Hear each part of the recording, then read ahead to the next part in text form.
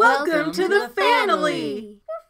Hey guys, this is McGann with a flashback to my young adulthood with Oddworld Stranger's Wrath. This is from Limited Run Games. It's their big collector set. It's for the Nintendo Switch, and let's get in here and see what we've got. But first, we're gonna rip off the plastic and check out the external art because it is always good to appreciate all the work people put into these things. This one did not have a card in the shipping box. I don't know if there'll be a card in here, but I don't know. I don't know if every game is supposed to come with a card. I thought they were, but that has not so far been my experience. And, oh, that's neat. Honestly, I love the Oddworld games. I think they are so interesting and creative, and I thought Stranger's Wrath was especially different. But let's get in. Oh, okay. We have got, oh lord, it's been too long for me to remember what these are called. Does it squeak? It has some kind of gear. There's something hard in there. I feel like it does something, but it's, oh, there it went.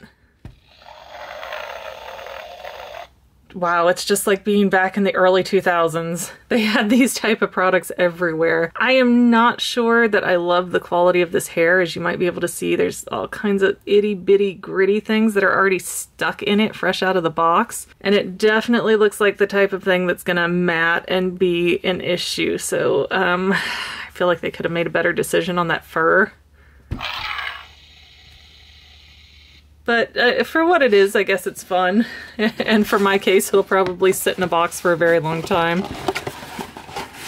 Oh, okay. That was the end of what was in there. He just had a little pedestal here. Let's see, does this come out? Doesn't feel like it comes out. So let's just take out what we can. Yeah, I think that's the best I can do. Okay, music from Oddworld Stranger's Wrath. And I know Limited Run's whole thing is bringing back retro type of stuff. So I think the CD is a cute touch. It's a neat bonus touch. There's the art behind there. But yeah, I can't even find a car anymore that has a CD player, so it's kind of sad. That was the height of being cool when I was a kid, as if your car had a CD player. And people who are gonna jump in the comments, being 16 and able to drive isn't a kid, like, dude, it is when you're my age. And we have art cards by the looks of it. Let's check the back. Yes, there is no line and no postage stamp spot, so that makes it an art card. Got a poster I'll hang up here to show.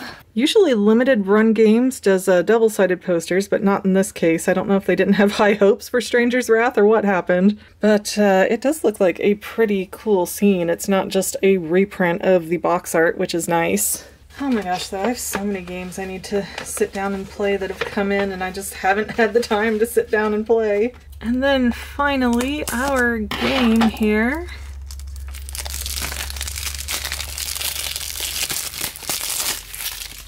We'll check out the back here for just a second. It looks like they, yeah, HD. They obviously remastered it then.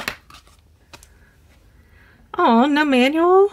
Okay, I have to say, for how much this cost, which was comparable to the Shantae's and the Episode 1 Racer and the Monkey Skull Island, I think that's the right title.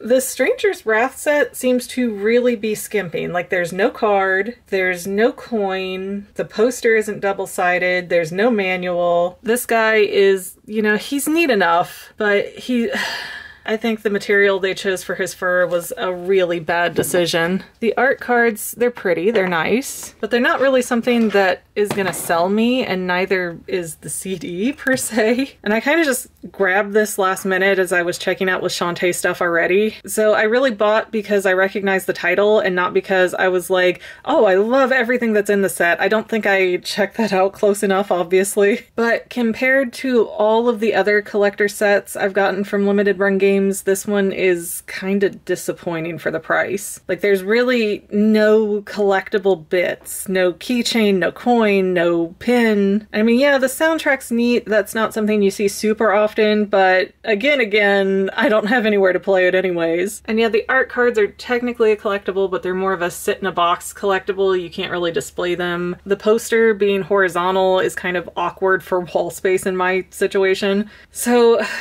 I mean, I'm gonna hope that the remastered version of the game is worth the ticket price for the whole thing. But yeah, if I had it to do over again, I would just buy the game. Anyways, I guess thank you guys for watching, and I will see you in the next video. Bye!